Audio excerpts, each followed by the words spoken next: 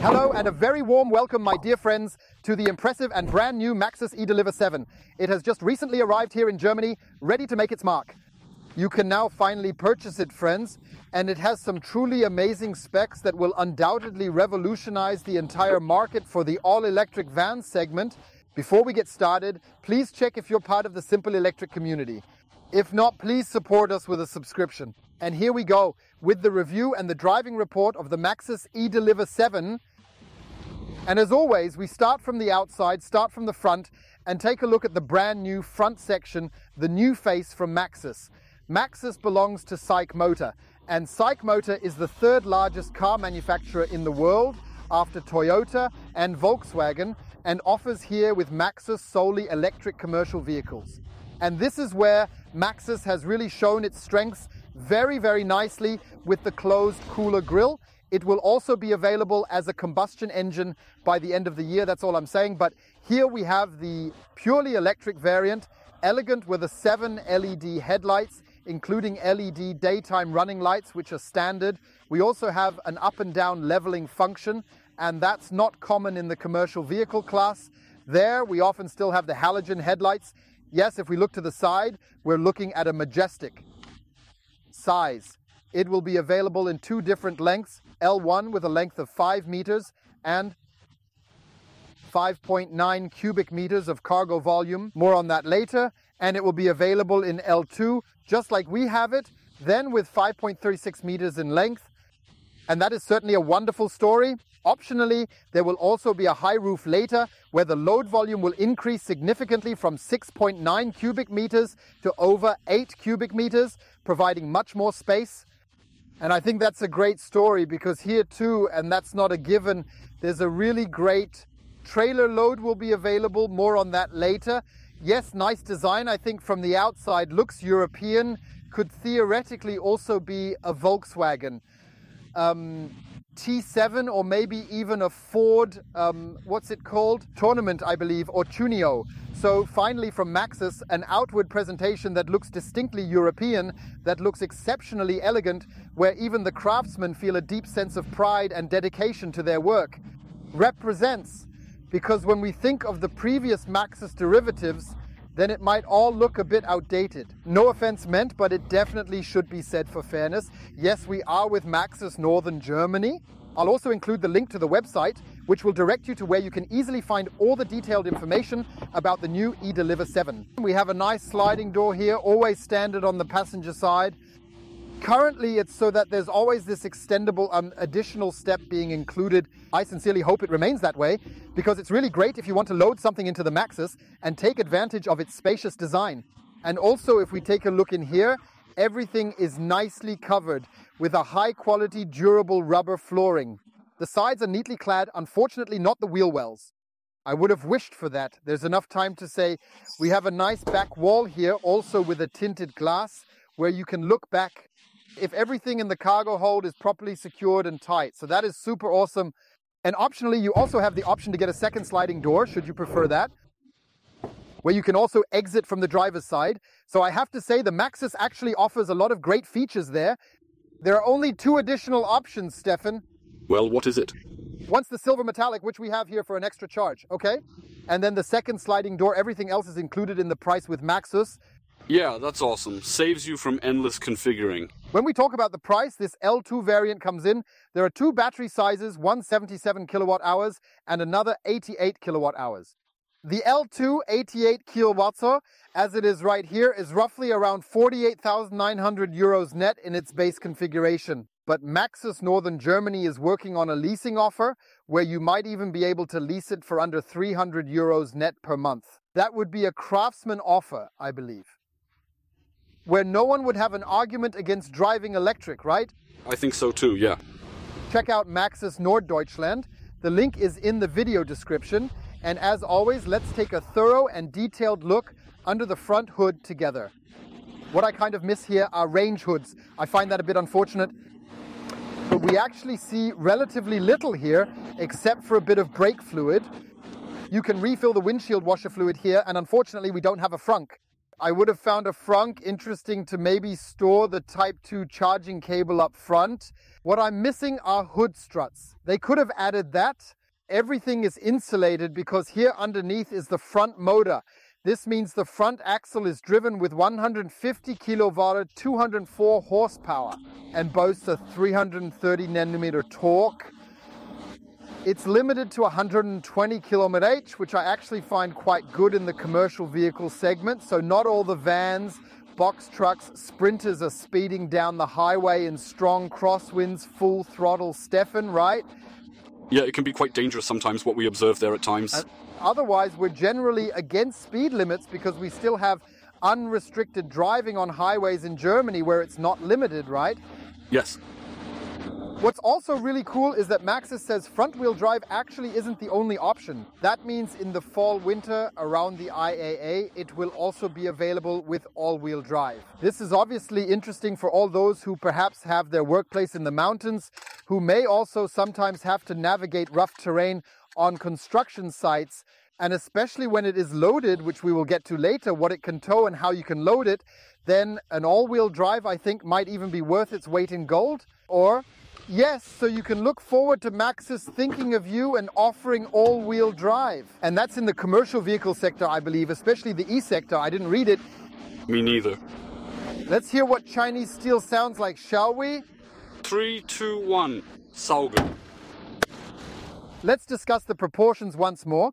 In the L1 variant, so to speak, with a shorter wheelbase, we consequently have a length of exactly 5 meters. So you get the option with 77 kilowatt hours. Besides that, there's also the long wheelbase L2, which gives you 5.36 meters in length, and where you can also optionally get the 88 kilowatt hour battery, and later, of course, the all-wheel drive. But it first starts here in Germany with the L2 and the large battery variant. The other vehicles are basically on the way. To Europe, yes. Regarding the proportions, it's 2 meters wide, 1.99 meters high. I am a delicate 1.85 meters tall, and you can charge the battery with 2 connectors here for Europe. On one hand, through the Type 2 connector, where you can charge AC 3-phase 11 kV. That was once an issue with Maxus, that not all vehicles can handle 3-phase 11 kV. And DC with up to 90 kV peak, that might be the only drawback, because we are, of course, a bit spoiled by passenger cars, getting more spoiled all the time. Here Maxus, I think, generously offers 20 to 80% Stefan with 43 minutes. Of course, we would naturally wish for it to charge like a car, 1080 now, in under 30 minutes, because it's important for tradespeople too, who drive longer distances, to quickly charge at a CCS during their lunch break and get the battery back to range quickly. In a typical van, alongside sliding side doors, of course, large wing doors are also very important, which ideally you can easily fold down. How do you do that, Stefan?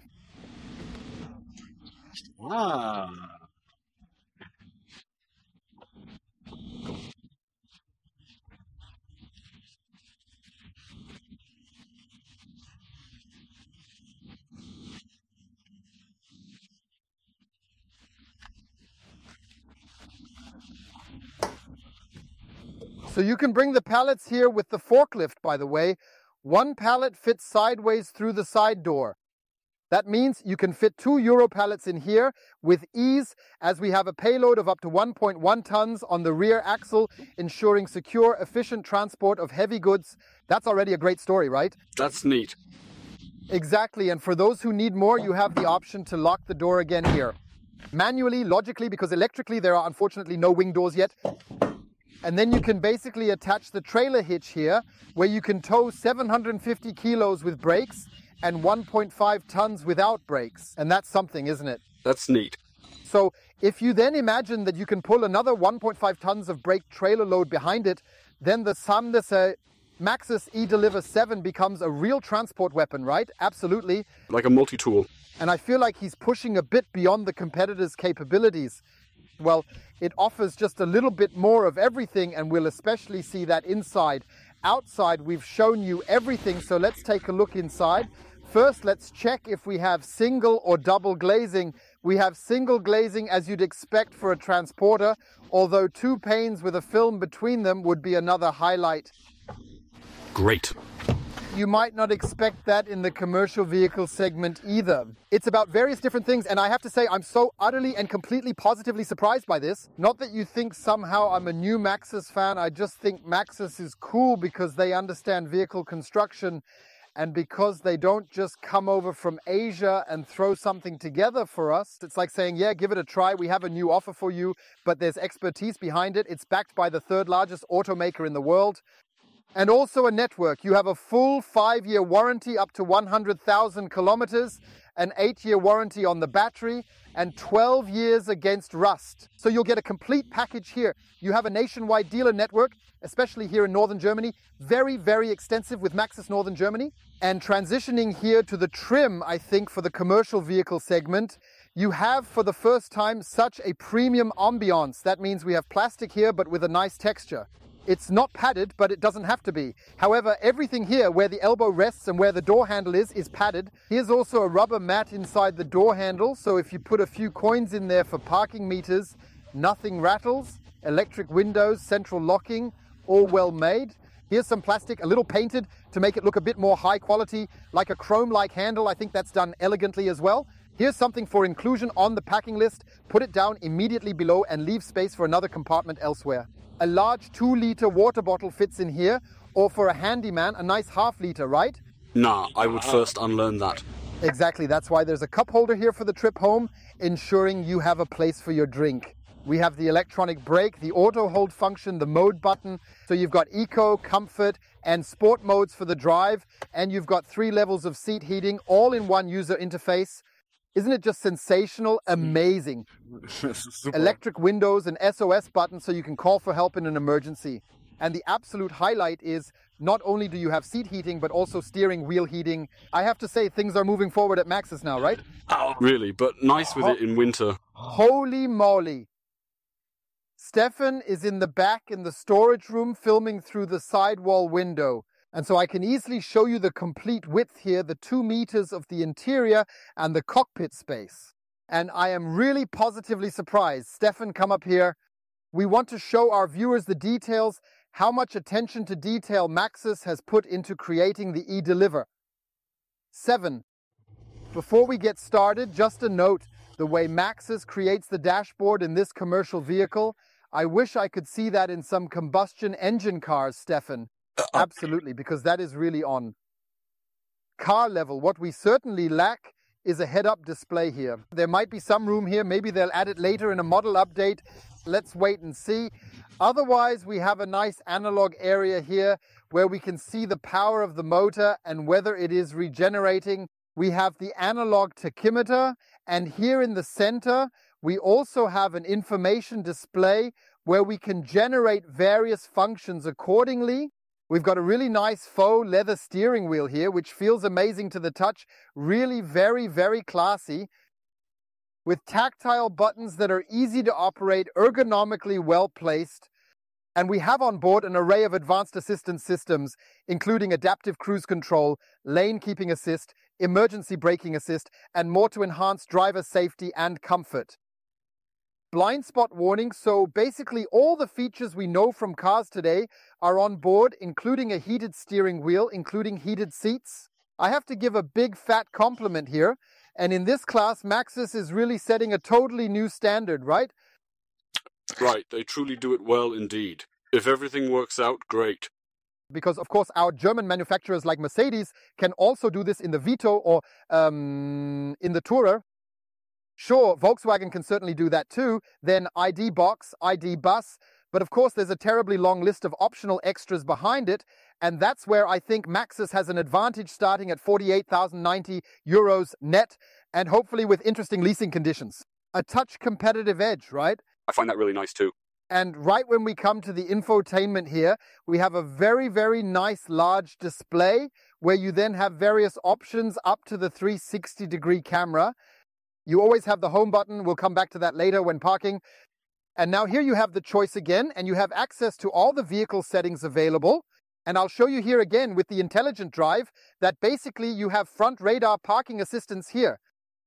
You've got vehicle monitoring here, speed limit reminders, not to drive too fast, the blind spot assistant, the lane keeping assistant, collision assistance, that you don't carelessly hit someone somewhere, and various other options that are meant to sweeten your life here. Yes, of course, you also have the option to connect your media player here via Bluetooth and USB music in addition to the radio. An absolute highlight, I think, is Apple CarPlay, and as far as I know, also Android Auto, then connected via USB-C cable across the entire display. And that is just mega brilliant, that you can mirror your phone even in a commercial vehicle, right? Absolutely, especially for people driving through Hamburg, for example, looking for an address. I don't know any full addresses here in this particular location.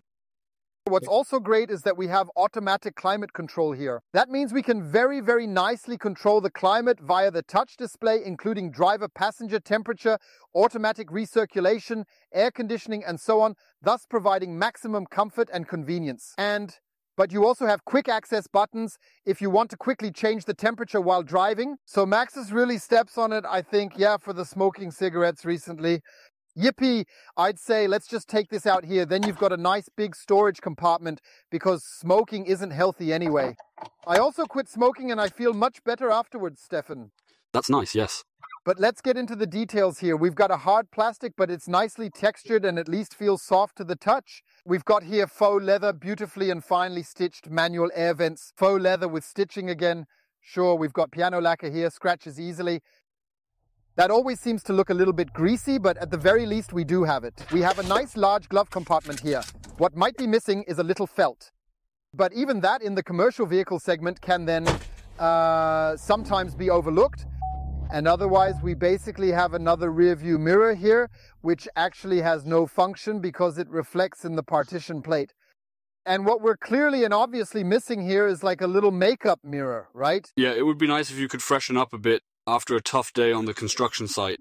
Yes, just apply the eyeliner, or like a bricklayer? No, just kidding. Sure, a cosmetic mirror might not be the be-all and end-all, but you can definitely bring the nice mirror over for yourself and just check if your hairstyle is in place. Last but not least, another look through the passenger door here into the interior. And I believe that Maxus has once again used very high quality materials here. We have a very, very beautiful fabric cover with some white dots. This is all finely crafted. Sure, we might expect a bit more lumbar support here, but everything is nicely cushioned, firmly padded. You sit here comfortably. The suspension is decently firm, yet comfortable. So this is all European standard. We have the handle for getting in and out on the passenger side. And once again, we have a rubber floor here that also has a certain softness to it, is nicely slip resistant, and is easy to clean and maintain. I believe to keep things clean, and such a double bench so you can travel with 3 people here is okay, right? Yes, that's okay. Because it has the necessary width, and the bicycle is of course a bit more comfortable here with the middle armrest. Outside we showed you everything, inside we showed you everything. Please hurry up and get in, because we definitely want to get to the driving report as soon as possible and see how the Maxus eDeliver drives on the road. We started with the Maxus eDeliver 7, and I think you hardly noticed that you're sitting in such a commercial vehicle. Nah, well, he doesn't swing as much as I thought he would. You sit so high up like in an SUV. You have the complete overview as if you're sitting on a throne. Yeah, sure, just check out the overview, that's awesome. And what Maxus also managed to achieve is that these 150 kilolof, 204 horsepower with the 330 Newton meter torque.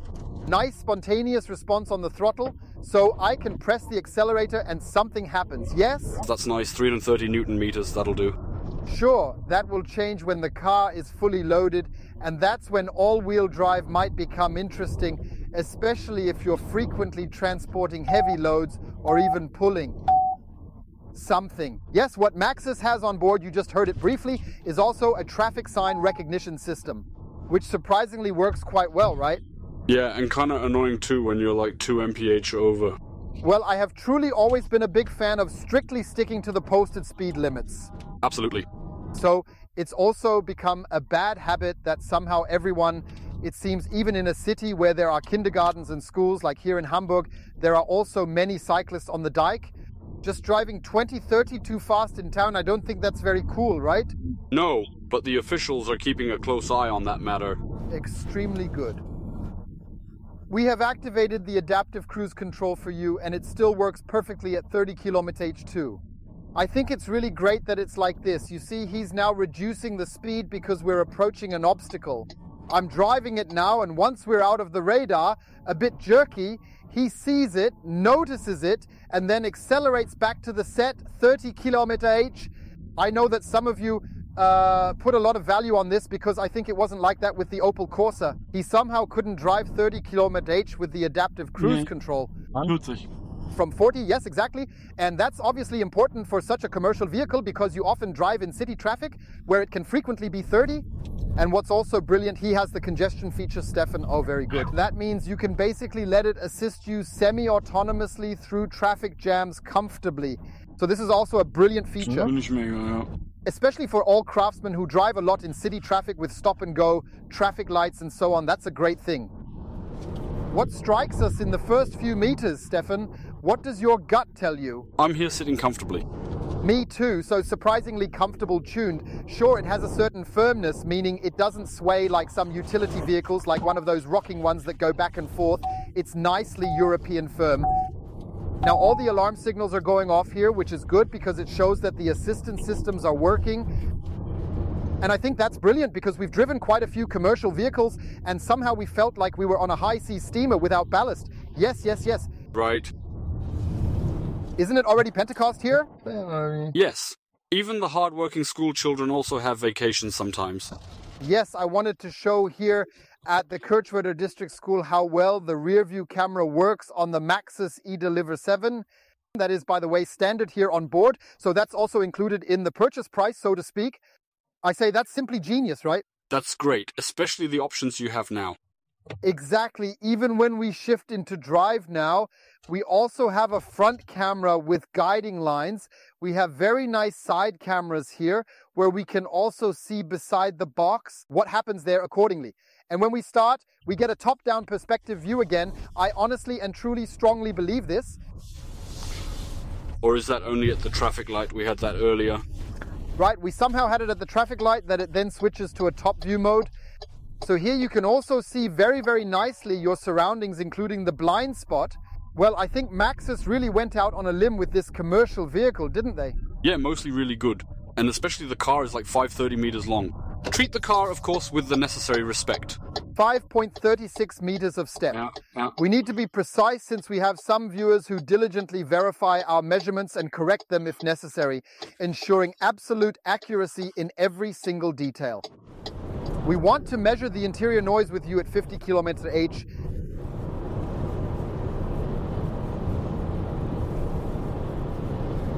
(62, 63, 64 decibels. That's a decent value. For comparison, a soundproofed ID3 of the newer generation has 60, 61 decibels. We're accelerating to 70 km/h.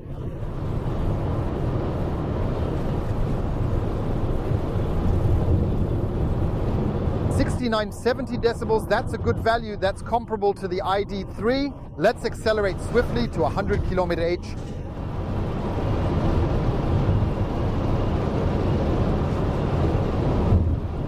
73 decibels, that's a top value, and ID3 is around mid-70 decibels. I have to say that's truly and incredibly well insulated and not typical for a utility vehicle, wouldn't you say, Stefan?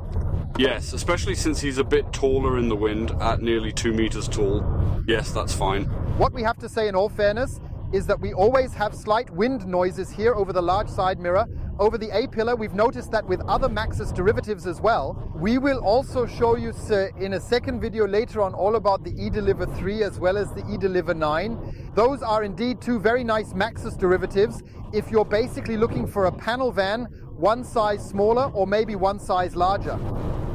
It's really important that we also test the 0-100 acceleration. Stefan, step on it, count.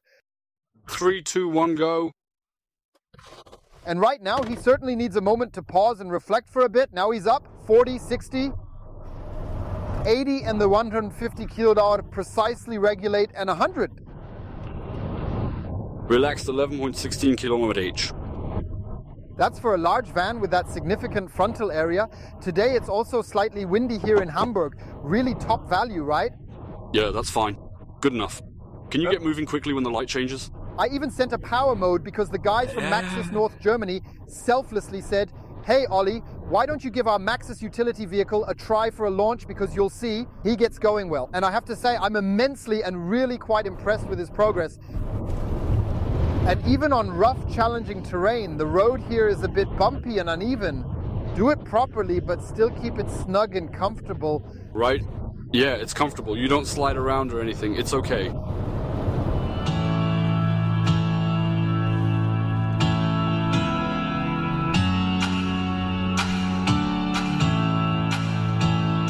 Sounds not bad, right? Yeah. I just picked one of our favorite songs on Epic CarPlay. Nice for cruising. Sure, we only have speakers at the front now, but we don't have any support behind us, which makes the overall coverage less effective. But I guess you can't expect that in a commercial vehicle anymore. And for that, it's enough. And for some handyman posing, I think that's doable. Absolutely right. Keep elbows out. I switched to sport mode again to accelerate quickly out of here at 60, 80, and it goes to 100, and it easily goes to 120. That means in the eDeliver 7, you certainly also have more than enough power to meet your needs. 120 is the speed limit, but if you briefly accelerate, it can naturally reach 130 on the speedometer too. Yes, we want to show you the adaptive cruise control here. You can set it up to 120 km/h naturally for added convenience. And then he consistently sticks very strictly to his designated lane here, rather decently I would think, but he doesn't have a steering assistant, which means what we know from premium cars, that you're basically kept in the center of the lane. He didn't, so you guys have to keep the middle of the lane yourselves. Such distance control speed is worth gold, right? That's definitely worth gold. Let's get to the conclusion with the Maxus eDeliver 7, the latest derivative from the house of Maxus, which has finally arrived here in Germany or made its way to us here in Germany. And I have to tell you, I'm really impressed because in my eyes, it kind of revolutionizes this commercial vehicle segment. Of course, we're not able to show you every commercial vehicle. We always show you highlights where we think we're showing you something special, because you here, especially in the interior, particularly in the passenger compartment, then you really get a lot of support in the semi-autonomous area. You also have a nice hospitality here, and of course a transport volume plus payload plus towing capacity, where we are slowly but surely heading in the right direction so that it will also become usable and meaningful for many of you craftsmen. And I'd say just 88 kilowatt hours of battery, that's quite a statement, I think, in terms of size. Paired with 150 kilowatt, 204 horsepower, the option to get it as an all-wheel drive by the end of the year, plus the towing capacity and the price under 50 kilowatt net. If a great leasing offer comes along, which Maxus North Germany is planning, then there are really hardly any arguments left not to take a look at an eDeliver 7 and get involved with it, right? Absolutely. You should definitely consider looking into it. And for all the people who always say, oh, sorry, but unfortunately it still doesn't fit our craft yet, I can also say that by the end of the year, the diesel engine will eventually and successfully make its way into the eDeliver 7, an impressive achievement. So it's actually called Deliver 7 without the E, and then you can get this great van as a diesel. Feel free to write in the comments if you would like to see a review on that, because Maxus is still more of a niche brand in the commercial vehicle segment at the moment, and more like a secret tip, and that's why we consciously chose Maxus, to better show you so you can fully understand, to introduce the secret, now not so secret, amazing things, Stefan, right? Yes, we're always in the service of the community, highlighting the unique and often overlooked niches. Day and night, we're back at Maxus North Germany. The link is in the video description, and unfortunately, we have to part ways with the Maxus eDeliver 7. Stefan, what's better than a Maxus eDeliver? 2. That's why we parked nicely next to the other silver car again, and of course, we hope you enjoyed the video. Give it a big thumbs up and feel free to leave a comment below on whether you'd like to see more commercial vehicles featured on this channel in the future. And please check again if you're part of the einfach elektrisch community. If not, we'd be happy if you subscribe to us. Thank you for watching, stay healthy, and see you soon. Your Ollie. You, Stefan, you have to say, don't you think I find the front truly awesome? Like really awesome, right? I like that too. It kind of has a bit of structure. I first wondered why these slits are here, but then when the combustion engine comes, it needs a bit more airflow. Yeah, so the thing gets moved back and then eventually you get some airflow. Great idea overall.